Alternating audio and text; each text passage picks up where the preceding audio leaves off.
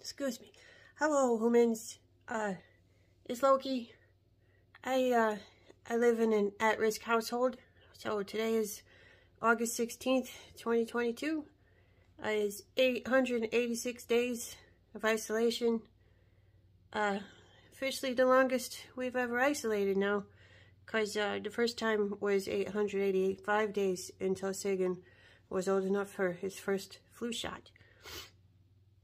I know lots of humans think isolation and social distancing were invented in 2020, but for some of us, we was used to it. At least now he doesn't have to explain it.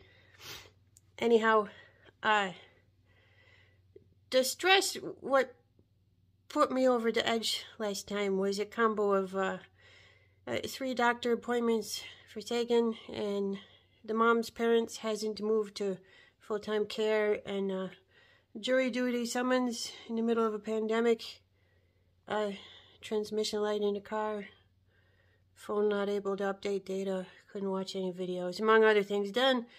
After I posted my video at my lowest last week, we all got COVID. We could only have gotten it all at once, the 4 hours that we spent at the Children's Hospital on the Thursday before, so yeah. And then we only found that out the day after the mom visited a family member with cancer, you know, masked and everything, but still. Anyway, I know humans like to think vaccines and masks are supposed to work like a force field, but they really more like martial arts class with gloves and a helmet.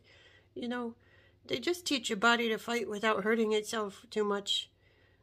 You might have a better chance in a street fight, but you're not guaranteed to leave unscathed. Anyway, my lungs is fine now. Sagan's coughing a lot, but his lungs are clear. It's mostly just irritation. Now I feel my legs don't work, and I don't think it's because I'm a puppet. They really, really hurt. They're hurting all the time. Anyway, that's all I have for an update right now. Garden not doing so hot because I hasn't been able to tend it. I feel sorry for my carrots. Anyway, I'm doing better in my head though. So love you guys. I'll talk to you later. Bye.